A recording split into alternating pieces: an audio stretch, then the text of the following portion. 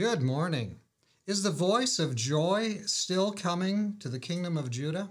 Our reading today is Jeremiah 32, verses 10 and 11.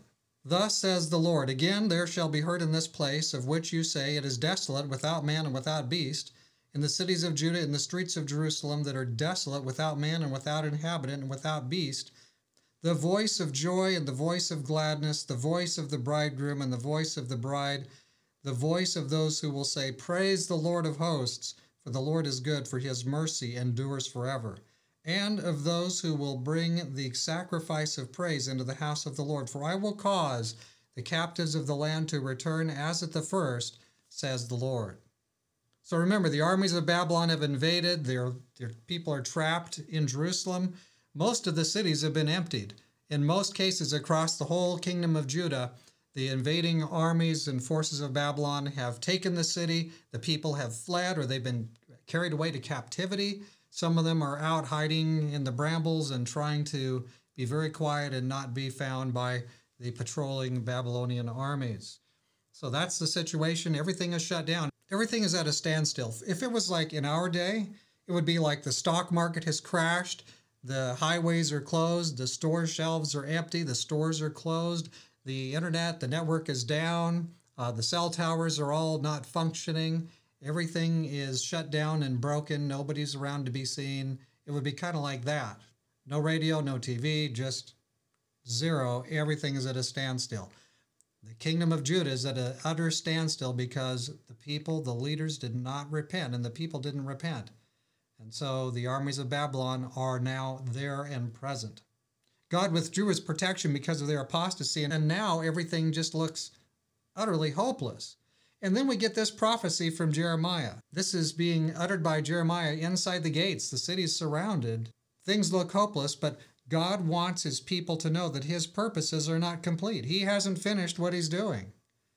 Oh, the Lord is on his throne, and he's not done with his people. Looks pretty bleak for them right now. Looks like this is gone and gone for good, will never ever come back. But God's not done yet. And then we turn and look at our own time. And things are pretty wild today in the last 18 months, 24 months. So many vast changes and things we didn't expect to see. But here we are. There's a lot of dislocation, people out of work, things are shut down. You can't get this, you can't get that. Different kind of restrictions, many of them totally against a free, a world of liberty. Amazing times, unprecedented times. We've never had a time like this in our life, yours or mine. So we look around and things look, how can they ever be fixed? But God is still on his throne. God still hasn't finished his purpose in earth for us, his purpose for your heart and mine. So let's not lose hope. God is still with us. You know, there had to be a lot of fear in the kingdom of Judah based on what we've just read in the scriptures. And today all around us, there's a lot of fear. We should remember, God will do good for his people. God is looking to bless. He's just not done with his purposes yet. In the meantime, what we need to do is come to our knees. We need to pray, Lord, help me, my heart to be open so that you can do a work in there that you and I both know needs to be done much deeper than it's ever gone. Lord, be our helper. That's what we want to pray about. In fact, let's say that to him right now. Dear Father in heaven, where are our hearts? Help us to be right. We pray that although there's fear all around, we will be encouraged. You haven't finished your purpose, and here we still are. We're still in great need spiritually. Lord, may you do a work inside of us so that we won't be subject to the fear and running around being crazy, but instead, Lord, we'll have your peace. You can get us through these times just as you got the faithful in Judah through in their time.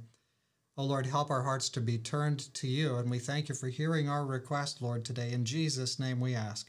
Amen. Just when things look darkest, God has a plan. He's going to restore things into a good way. So, yes, the sound of joy is coming, and we can look up. God be with you this day.